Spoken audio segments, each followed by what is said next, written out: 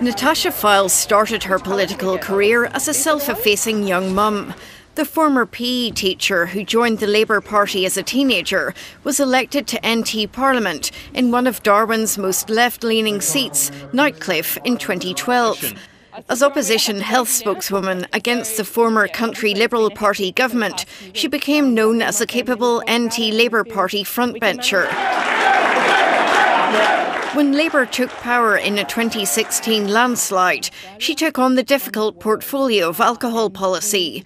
Moves like reinstating the banned drinker register to stop problem drinkers buying alcohol were well received. We have seen the Northern Territory's cases rise. When COVID hit Australia in 2020, she stepped up as Health Minister, responding quickly to Indigenous community worries by closing borders and limiting deaths in the Territory.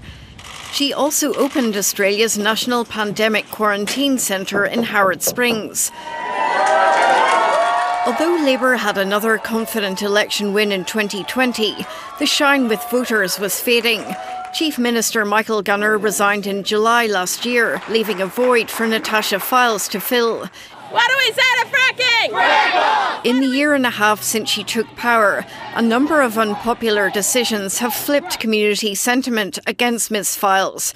Her decision to greenlight gas fracking in the Beetaloo Basin was controversial, both in the electorate and within her own left faction of Labour. Her government also came under sustained national criticism for allowing remote community liquor bans to lapse, prompting a surge in alcohol-related crime and violence.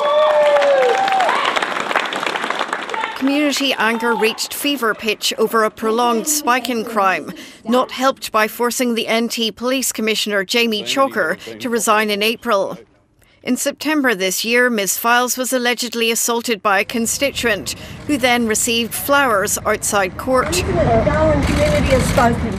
But it's been her support for gas and mining on the national stage, while being accused of conflicts of interest she denies, that started her undoing. Last month she divested 169 shares in Woodside over concerns it presented a conflict with the multi-billion-dollar new industrial precinct she's pushing for on Darwin Harbour. Earlier this month, it emerged her political advisor Gerard Richardson co-owns the lobbying firm for Beetaloo gas company Tamboran.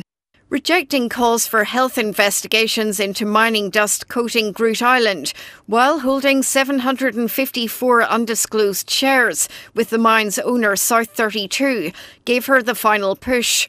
With the health system in crisis and crime rates continuing to climb, Natasha Fyles' legacy as leader and health minister clearly contains highlights and some dark patches. Jane Barton, ABC News.